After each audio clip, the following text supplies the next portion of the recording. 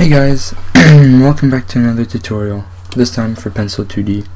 I just made a video to show you guys how to download it, and now I'm going to show you guys how to use this.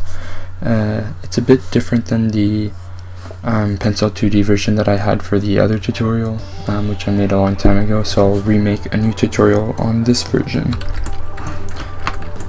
Alright, so to get started, we'll start with the tools right here. It's like any other program. You have the pencil, eraser, you have the select tool, so you can select, then use the arrow keys to move around. So yeah, then you have this button, which is the to select it. So if you did this, you can move it around. Alright, next you have a pen tool, like that. You have the hand tool. This is just to move around. You have a line tool to create forms, and you can change the width here with this. And I forgot to mention that you can also change the width of your strokes for any object here. So I have a pressure sensitivity though, so I can change it. Alright, next is the bucket tool. You can fill in areas of your artwork. Next is the color pigment. It'll, like, if you go over color here, if you go over color, yeah, you can select the color. So let's say you were working on something and you wanted to go back to this red, you just click this, hover over it, click on it, and now you have the Alright, next is the paintbrush. It's just a bigger version of the pen and the pencil, but if you go lighter, usually it'll make the color also like thinner. And so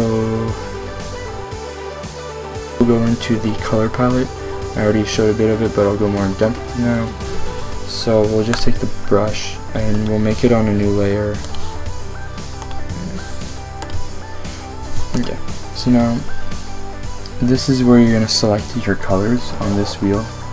You have this wheel to select the color, and here you have the intensity, or like the hue, if you want it black or more of the colored hue, white. You can go to a gray. You can also change it on here. You also have RGB, red, green, blue,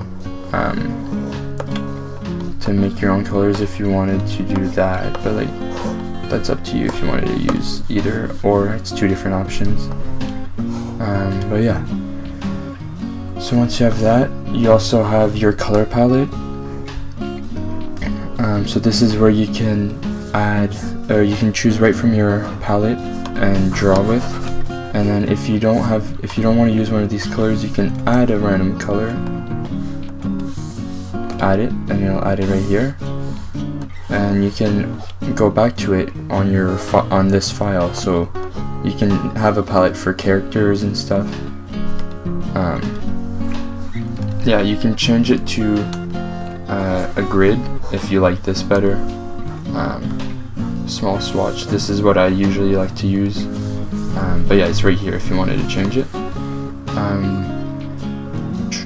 So now we're going to get into the layers. So like any other animation program, you have layers, and if you don't know what a layer is, it's basically used to divide your work up into sections so that you can like, it'll be all on the same animation, but you'll have different sections, so you can change the background without changing the character. So like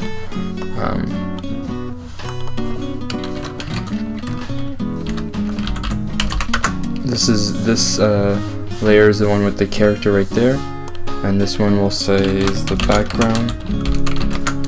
So now if I do this, I'll take a lighter color.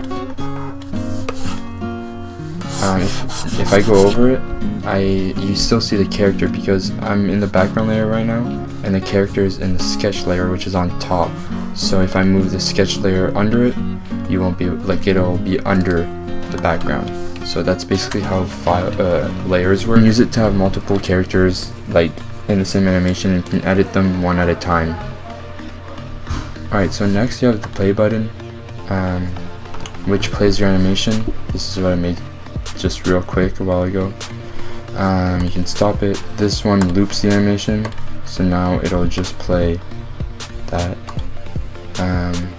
You can change the range of the animation that it plays here.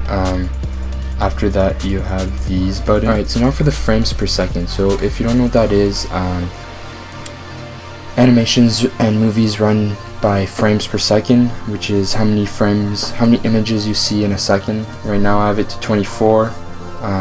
Normal animation like Disney and stuff, they run 24 to 30 frames per second is usually what you run on, but you can really make it any size you want. It's really up to you. Alright, so the last tool that I wanted to show you guys is the onion skin. So you can basically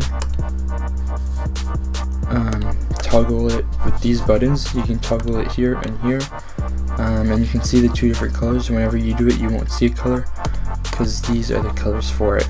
So we'll go to this one. We'll go here. Red will be the frame before, blue would be the frame after, but I don't have anything, so I won't put it. So I forgot, if you don't know what onion skin is, it basically shows the layer before and after, so I'll just do one at a time. The red is the frame before this one, so this frame is showing in red on this frame. And then to make new frames, here I'll get rid of this one. To make a new frame, you just go to wherever you want, do new frame right here, and then it'll delete whatever's on this layer only. Remember what I said about layers? So it'll just delete the stuff on the layer that you're on. You can make frames for every layer, so you can have background or other people moving at different frames than the actual than other characters. So alright, thanks for watching this tutorial on Pencil 2D. I hope you guys enjoyed. If you did, please leave a like and don't forget to subscribe.